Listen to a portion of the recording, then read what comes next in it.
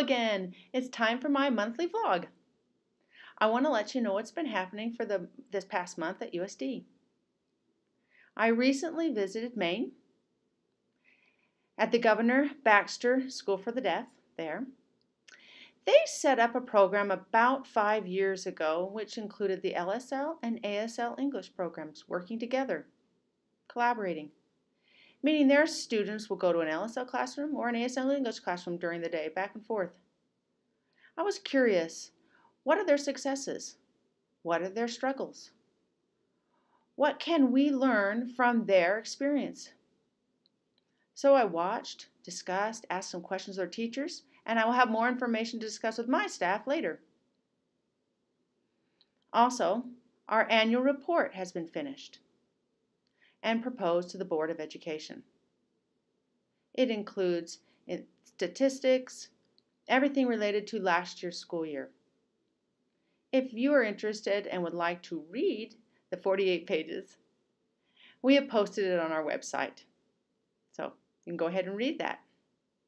Also, recently approved our enrichment funding. That money is from what's called the School Land Trust, meaning the money is not ours. It belongs to the children. We recommend how to use the funding for the benefit of the lives of deaf and blind students all over the state. We have a long list of things that we've proposed and discussed with the Board of Education, who has approved it as well. Now, I want to discuss just a few of some of the deaf and blind list of activities, because there's deaf and blind. And I'll just take some 3 that may be interest of you. The FM systems, for all our students across the state who need to use that to access their classroom. We also have added extracurricular activities. That means basketball, volleyball, drama, debate, track, reading clinic. There's just a whole list of different activities for the benefit of our students. The third one is called Study Abroad.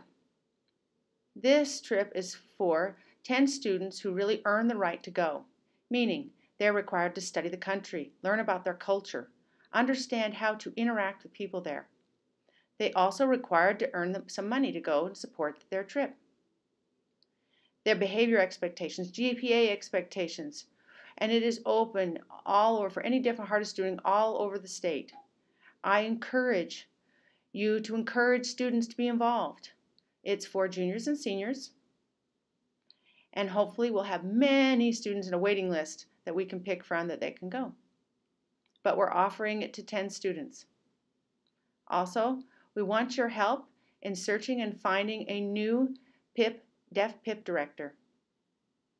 If you know anyone who's interested and qualified for this role, I encourage them to apply for this job.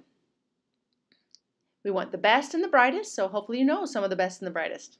So hopefully I'll see you next month.